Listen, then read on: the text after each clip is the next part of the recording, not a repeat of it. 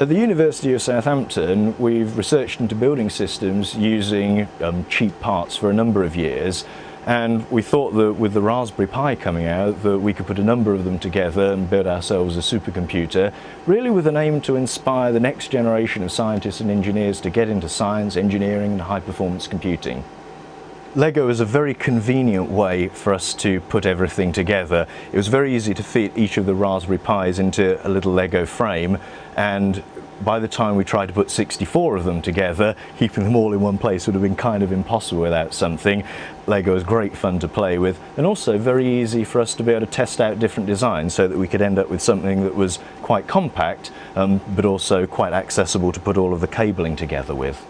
My son certainly had a huge amount of fun putting together the Lego pieces, trying out different designs, so we hope that other people will have a go at this as well.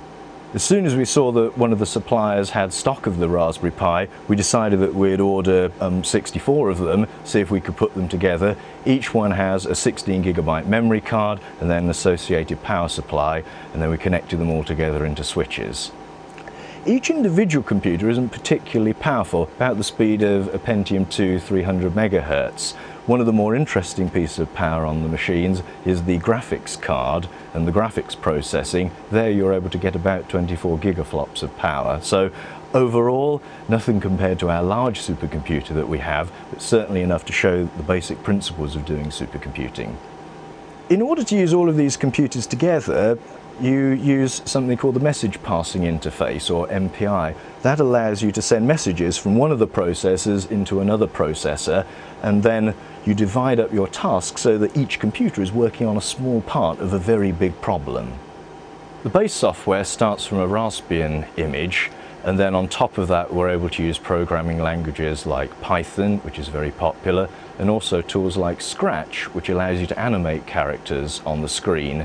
One of the nice things about the Raspberry Pi Foundation is they keep improving the performance of that base image, so sometimes as much as 50% between releases. Over the last 10 or 20 years of doing research into these sorts of commodity-based systems, we've seen the price to be able to get something together go from millions of dollars down to hundreds of thousands, tens of thousands of dollars.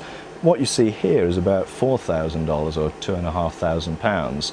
Indeed, if you were to just use 4 of the Raspberry Pis, you'll be down at the hundreds of dollars price point. That means for the first time that it's accessible for schools, colleges to be able to do this kind of thing at home in their own time and have some fun with them.